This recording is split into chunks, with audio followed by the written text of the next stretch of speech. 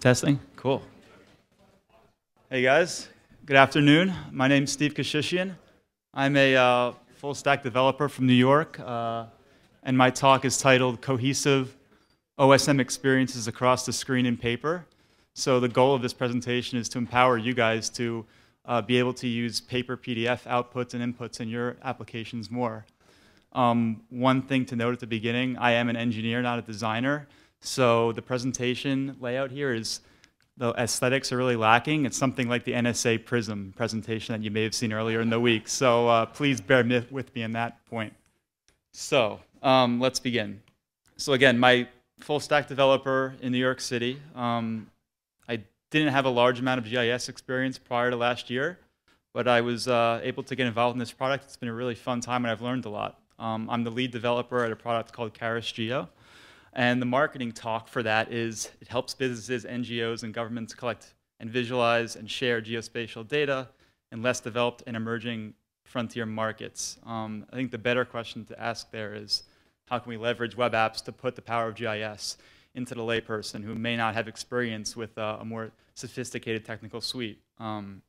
This is a completely fresh code base that I developed in Rails 3, Postgres, Leaflet, which I'm a big fan of, and I'll talk about a bit later. Backbone.js, and of course OSM. It's open sourced at the CaerusGeo repository, so anybody is welcome to fork our code, launch your own instance of CaerusGeo for your own data collection needs. I deploy typically on Heroku. You could be up and running around 10 minutes after setting your environmental variables. So what exactly is CaerusGeo is probably what you're wondering about. So I would assume that some of you are familiar with products like SurveyMonkey, PollDaddy. In the frontier markets, developing world, people are collecting data too, but they don't have access to those types of tools because computers aren't as available, bandwidth isn't as cheap, smartphones aren't always available. So the typical thing that is said to these people who want to collect data in the Liberias, the Nigerias, is that just use a Word, Excel, and a printer and just make it happen. You guys can probably guess that leads to some pretty unstructured data and lots of problems down the road. You can't compare patterns across years, months, and it can get really ugly. So that's just a survey just containing textual data. What if you wanted to collect spatial data as well? As we all know here, spatial data magnifies any challenges you have when you're dealing with data collection. Again, these people that we're working with do not have GPS units, do not have GPS-enabled smartphones to be able to tag places as they go. We take for granted here in America. Everybody's got an iPhone 4S, 5, Android phones. We're in San Francisco. I'm from New York. Everybody's used to that kind of thing just being there, and why not just make a cool mobile app that sucks everything in place and get the job done? So we had to come from a different angle and expect that the system is going to be used by people who are going to be using a pen and paper maybe. Really simple stuff, back to basics. We can call it analog inputs. Also, we're not going to be able to train these people extensively because of the distances between us. We need an intuitive system that is boiled down to the basics of GIS.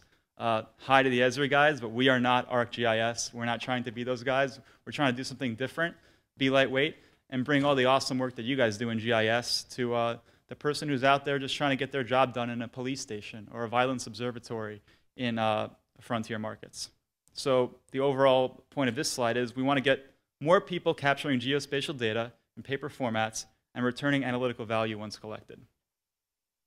So again, some people might call us a more geospatial analog means to do things like PollDaddy and SurveyMonkey. Here, you're able to create your own open schema with a variety of different input types: text, number, date time, add a note if you want to add a bit more specific information of what you're trying to collect. You'd be selecting your bounds. So if anybody's used field papers here, I bet there's a couple, you might notice that this tool is a bit familiar to you. This is the predecessor or the successor product to field papers and walking papers. So we took over the great grid mapping tool that they had and brought it into Leaflet. So you're going to set your area up, and then you'll notice that in those grid areas, you're able to set as many as possible. That's because a lot of times people want to distribute work across the police station or group that they're working in Africa. So you're able to divvy up work in between the people that you are collaborating with. we're trying to build a paper toolkit to empower people to get out there and collect data in the communities that matter to them. So what does this toolkit look like? So we need to be able to get paper maps utilizing OSM out to groups of people in frontier environments. There's going to be no digital component involved here. They're going to be going out to communities. Maybe it's door to door, business to business. I don't know. It's up to the people how they want to use the platform. We produce PDFs that contain two parts, an overview PDF of the entire gridded area, and then specific pages for each gridded area that could be distributed to different parts of the group. And then we take the collection component. Microsoft Excel would typically be used, but we're actually producing PDFs that look like a spreadsheet, but you're really just filling in with a pen. And then afterwards, after the data collection happens, people maybe come back to their cyber cafe where they work out of, or their police station where there's one person with a 3G dongle that can connect, bring in the data manually, as you see below, or they can bring the data into a CSV template that we provide so we can do very fast parsing. It's a bit quicker. When it comes to marking the geodata that's going to be present, we use Leaflet Draw in conjunction with Leaflet to be able to let people drop their points down, drop their lines down. We support 3 different types of geo entities: markers, points, polylines, and polygons for different types of things. If you're collecting crime incident data, you're probably going to be using points. If you're talking about areas of deforestation that you want to notate, probably going to be using areas, polygons. So we have a couple different types that you guys are definitely familiar with. One thing that we've done to improve efficiency is build a super simple collaboration system. So anybody who has an email address can come onto your survey and start adding data alongside you. So if you do want to do that divvying up of different grids to different people, you're able to quickly amass all the data you need to do your analytics. So what happens when all the data comes in? What are you able to do with it? So previously, when people were doing surveys with Word and Excel, all they end up with is a tabular sheet of data, and they're going to look over it, maybe run some calculations. But what about using the power of geodata to more accurately show what's going on in their communities? So since we know the schema that you've created, you're then able to present controls, typically in JavaScript, that make sense for dealing with the data that you've inputted. So over here, we have a couple different things. This is a survey of the 1854 cholera outbreak in London. A couple different things we were tracking here. When the person died, what was their occupation, how old were they, the duration of symptoms in days, and where their water was coming from. So with something like this, you're able to really drill down and see, can you show me all the people who were between 30 and 50 who were getting water from the Suffolk water supply and died in August of 1854. You can do things like that. For anybody technical who's interested in how we're doing this, we're using very common but popular JavaScript controls like select2 and JQ range slider to provide for easy dragging and dropping of how far of your ranges you'd like to be. When it comes to putting this data out, you can keep it inside of your own groups, or you can make it public to anybody on the web. Just a simple flick of a switch. And anybody out there can embed it on their sites or just play around on their own. Or you can keep it to trusted colleagues. We don't want to keep this data that you collect locked down. We think it's important in our system and also other systems. So feel free to export to GeoJSON or CSV files if you want to work with there. We've had users bring it to Mapbox. Sometimes people want to save data back into Excel for whatever needs. That's up to you. We do not want to keep your data siloed. So here's an example of somebody who used CaerusGeo to map different types of ethnic graffiti in Kabul. And then they decided to bring the data into Mapbox afterwards with our exports. We encourage this type of collaboration. We think Mapbox is doing awesome work, especially in the leaflet area, contributing so much. So we think this partnership of tools is really awesome. Here's another example, people using our PDF maps to notate different demographic areas in Aleppo, the Syrian civil war. As you can tell here, this is a larger scale map put up on a wall. We do support large scale printouts, not just letter size of our PDFs. However, the problem is that many of us, I didn't realize, is that Most people don't have the ability to print these large-scale A0 maps. Most people are going to be printing out A4s, letter-sized, and then pasting it together with Scotch tape. So for you engineers out there who are used to seeing your work only in a digital format on the web, it's really interesting to see your work that you produced being displayed 5,000 miles away in the Middle East. It's a different kind of feeling. I think you guys would enjoy it. If you don't like the preset map sizes that Mapfish Print, which is what we're using here, allows, you can make your own size, so whatever works for you. Here's another example of people using our printouts in a pasted-together form, mapping slums in Nairobi, Kenya. We've done a fair bit of work in Africa so far, looking in Nigeria, Liberia, and most of our usage has been there so far. Here's an example of something I found on the web recently, just as a demo of our platform. So Mother Jones did a very large investigation, I believe last year, about mass shootings in America over a significant amount of years. They provided an open data set. I saw the kind of things that they were tracking in their columns. I figured, why not try to bring it into our system and allow for more sorting and filtering? So I just took their CSV file, plugged it in. They had latitude and longitude data, which was great. And this shows how you can use this in a journalistic sense. If you're trying to illustrate a story and want to allow people to really filter data and make their own conclusions about what you're doing, you can embed this onto your site and then have this kind of functionality right there. So this is my slide about the D word. So you've probably noticed that we're not trying to disrupt too much of an entrenched workflow in these places that we're dealing with, where things have been going the same way for a long amount of time. You don't want to just airdrop a new solution in that we create in New York City or San Francisco into a Liberian police station. We think that's a way to not get engagement. You don't want to change too much at one time. Instead, we're trying to integrate and improve incrementally bits and pieces of their workflow to help people out. We've even approached the ideas of not even providing the analytical side of things for certain scenarios, and just providing an ability for people to drop things onto a map and store it, and then give them access to data analytics like filtering and heat maps later. We just don't think you need to rush this process. You want to make it digestible improvements, not everything at once. Anybody who's been working in the development area in Africa knows that a lot of products do get sent there, a lot of money gets dropped in, and then nothing ends up happening after 6 months because there's no continued need by the people there, the local engagement. There's none. So we do not want to be considered disrupting. We want to be improving in proper ways. So we learned a couple lessons, and I'd love to share them with you guys because it's been a really interesting 12 months. So anybody here as engineers familiar with validation on the client side and the server side?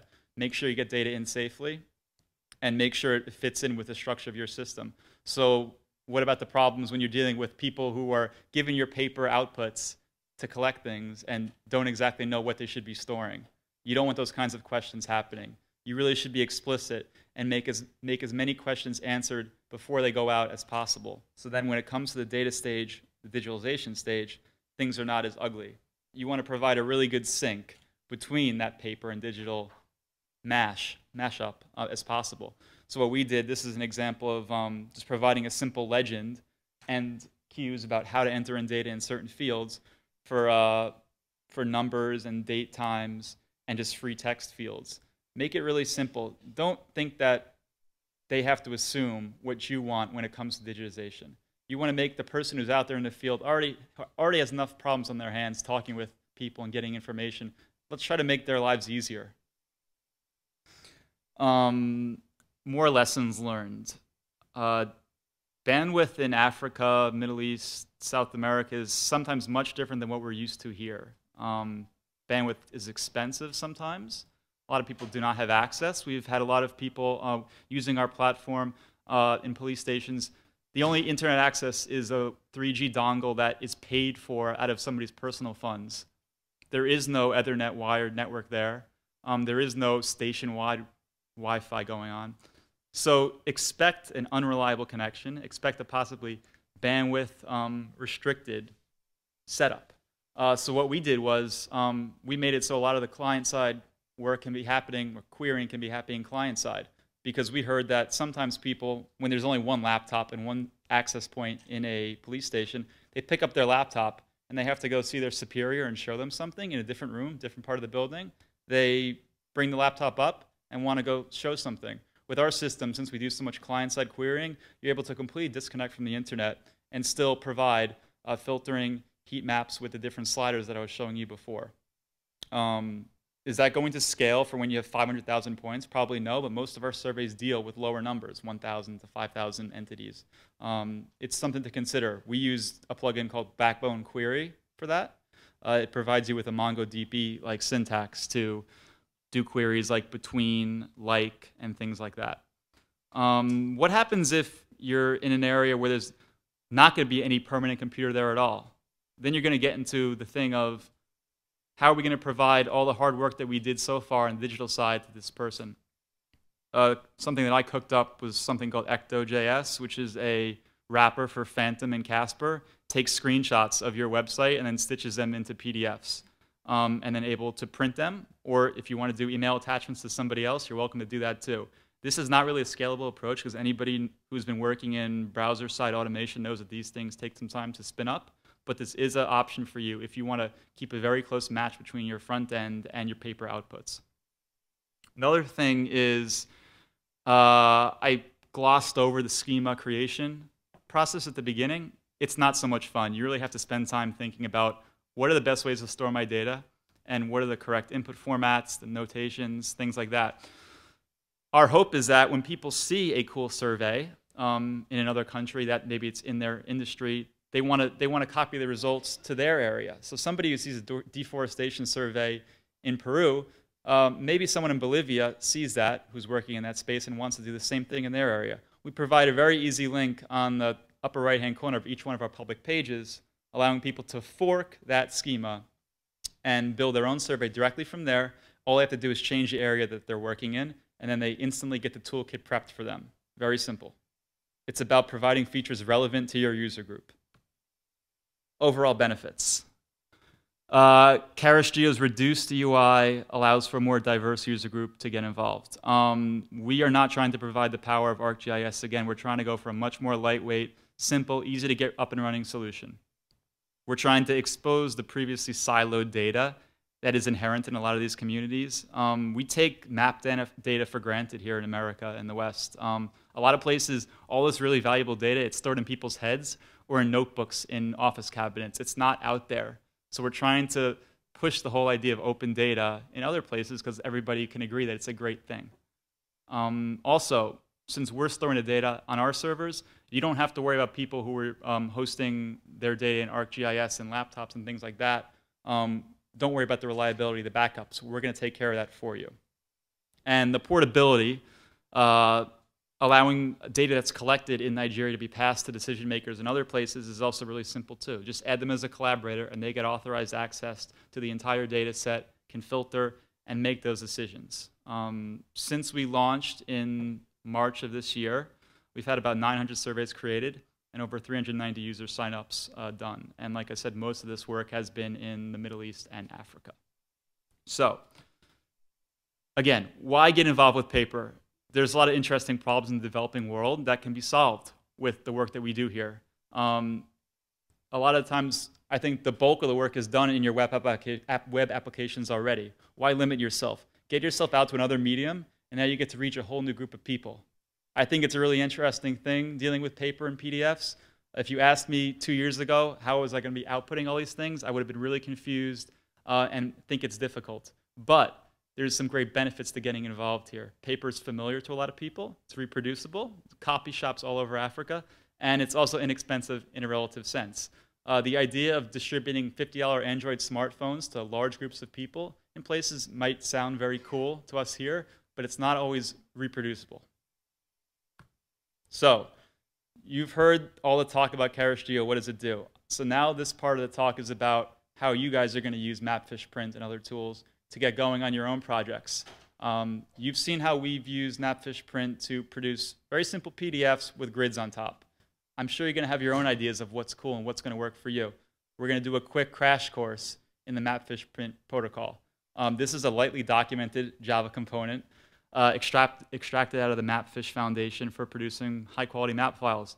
It runs typically out of a Java Tomcat servlet, or you can run it off the command line.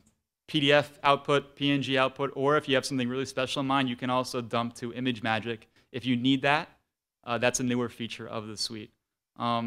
It's a really undiscovered thing, in my opinion. There's only 50 stars for it on GitHub. I don't know why, because I think it's a really powerful tool. If you want a drop-in solution for your own platform that you can literally deploy in around 5 minutes and have something up and running and just needing a bit of configuration, this is the tool for you. It's from Camp to Camp, Landcare Search, and Swiss Topo. The maintainers are extremely accessible and love talking about the product. Really fun group of guys and get pull requests in really quickly. It's a small team. For a small team, it's a great tool. CaerusGeo is very small. I'm the lead engineer, and I have a couple consultants who work under me. So for us, we did not want to get into the weeds with dealing with creating our own printing suite. Definitely not. The basic premise with this is that Mapfish Print extends your existing work to another medium. So here's the highly complicated setup procedure. Some of you may have seen WordPress's like famous 5-minute install. This is how complicated it gets for when you're dealing with Mapfish Print. You clone the repository, then you go through a Java build process, downloads a bunch of 200 megabytes worth of things in typical Java fashion, and then you get a file that results that you can upload to your server. A great way to get moving on Mapfish Print is to go with Elastic Beanstalk, which is Amazon's deployment container for Java apps and other things. Or you can go even cheaper and use DigitalOcean. For experimental purposes, you can get up and running with a server for about $5 a month. Or just run locally in your own network. It's fine too. Just a side note, I am not your sysadmin here.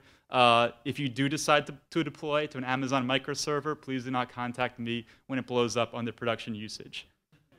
Your auto-scaling policy, that's what that's there for. When you get up and running, you'll be able to view that web page, because Mapfish Print is just operating a web server. You'll be able to go to a test page and start kicking out things right there. It's really, really quick. The longest part of the procedure will be building. So how do you do Mapfish Print configuration? There's two parts to it. Some of you may be familiar with YAML. That's the configuration language on the server side for setting up what kind of layouts you want to be doing, landscape orientation, page size. Again, you can set your own page sizes. And then the spec, that gets passed into the configuration file on every request, and you're able to set up, I want to use this tile map, or this tile set, for this amount of this bounds, and I want to draw this amount of vector features on top. Anybody who's familiar with GeoJSON is seeing some similarities here with what we're using. This is some processes taken from OpenLayers, I believe, some of their vector styling. And you're able to draw whatever you want. You want to use custom icons for your markers? That's fine. You just want to style and color polygons? You can do that too. When it comes to adding on your own logos, scale markers, other things, that's going to be happening on the server side. So here's a very simple example of how you might use Mapfish Print on your web applications. Here's a form field. This is literally taken from the Mapfish Print demo. It's a form field with a text area inside. It's a block of JSON. You just start pushing out things here. If you want to do JavaScript loops and figure out some way of creating dynamic JSON blocks, you're able to do that. But this is as simple as it gets. It's just HTML. Send the request over, and something comes back to you. So it's not an intensely complicated procedure. I feel like that's the way a lot of people think about producing PDFs these days. It's not that hard. This procedure does work. However, once you get into a complicated spec file, you're going to get an HTTP 414 error, too long request, because things will get long if you're creating multiple pages of data. A more similar or a more smart procedure is to do something back-end with a post. A user clicks a print button. A back-end generates a large spec file. I use JBuilder to template out my JSON. Then whatever HTTP library you want to use, I use Nestful, will send your JSON to that server. Mapfish Print responds back with a JSON block containing the URL of the produced PDF, and then you just 302 your client to wherever that resource is. If you have a situation like us where sometimes this data is sensitive, don't, when you're putting your produced PDFs into an S3 bucket or something, just get expiring URLs afterwards, because you don't want these PDFs that may contain police stations' data exposable to anybody. Use expiring URLs to make things limited by access control. And also, for certain things, if you're going to be doing emailing of these PDFs, probably use a background worker, I would assume. Sidekick work for us.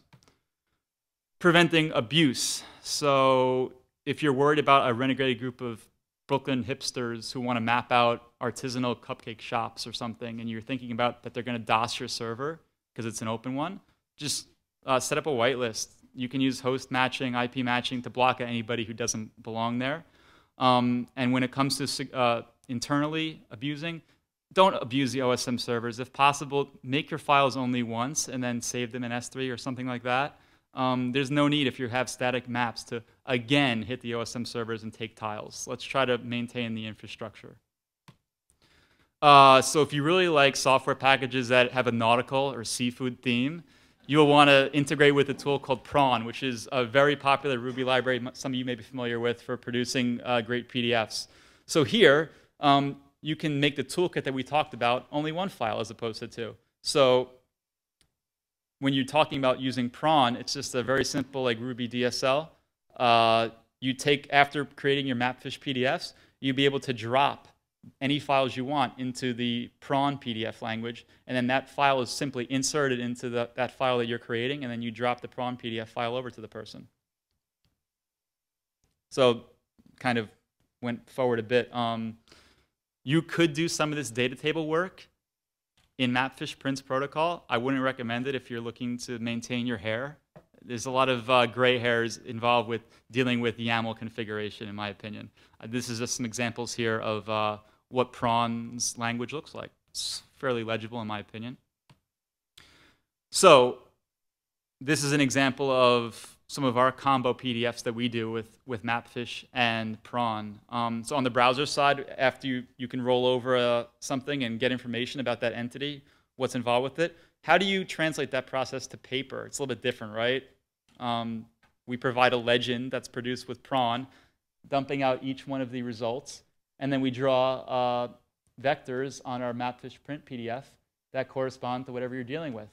Is this the best solution out there? No, this is an experiment. This is the problems we're trying to figure out with Mapfish Print and our system. But it is a way to get the power of GIS out to people who do not have access to a computer, and that is many people. So contributing to Mapfish Print. So I've been trying my best to contribute to Mapfish Print, even though I don't have much Java experience. Again, the response time from the maintainers is really, really quick. I submitted a pull request 2 months ago, and it was in within 15 minutes. They're really a nice bunch of guys, really fun. It's a well-structured code base. As a person who's never worked with Java, this was a great introduction into working with them. What have I worked on specifically? I've worked on YAML samples, cleaning them up, because Mapfish has a great amount of samples to get you started with. Some documentation that was outdated. I built an option to disable scale locking, because the problem with our system is that people are building all kinds of different area bounds for their surveys. Some people's have rectangles that are very standard, like almost like a square. Some people are very, very wide. The problem that was creating was that the built-in scales in Mapfish Print were not really hooking in together with OSM's available scale. So I built a system where I built a little option inside of Mapfish Print that allows you to pick just the best scale possible from OSM's availables and get something that fits your page bounds as best as possible. The other thing I've worked on regarding S3 again is integration with JetSet, which is a cool Java S3 library. If you don't want to be dealing with saving of PDFs to S3 buckets on your app backend, I built this tool that allows you to do all that saving on the Mapfish Print side. So it just cuts one step out of the process. What are my plans for Mapfish Print? Build a CLI tool, command line tool, to automate changes of config YAML, because I've spent way too much time in Nano tweaking things one by one and testing it out. I really want to make that quicker. Font size scaling. Right now on the overview maps and the separate grid pages, the font size can vary dramatically because I'm not able to independently set for each page what labels should be. Also, I think a configuration language to modify the config file server side from a web app would be really cool to be able to make more independent layouts. And also getting a leaflet plugin, if anybody wants to collaborate with me on this, I think it'd be really awesome to make spec creation, which I said before can be a bit ugly if you're not familiar with JSON. Build a tool that'll just one click and you get a PDF, a block for the spec that you can pass to your server. In closing, We think at CaerusGeo that Leaflet, Mapfish Print, and Prawn is an amazing combination for extending the work that you guys are doing in GIS to other mediums. It's about applying the concepts that you guys have in different ways. We really want you to take the leap and build the bridge to paper in your own projects. You guys are doing great work, and it's a shame to not be able to extend that to more places. Again, we're open source. Take our code, adapt it for your own needs, and we love to see that, or submit pull requests just to us. Special thanks to Vladimir at Leaflet. He's been a great contributor. Well, he's the lead maintainer of Leaflet, and this product wouldn't be possible without him. I spoke to him this week, and he wishes he could have made it, but unfortunately could not. But it's because of him that this product has gotten a success.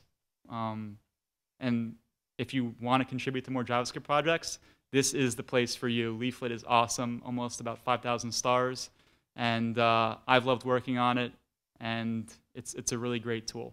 And the API is just absolutely amazing, as anybody who has worked with it already can see.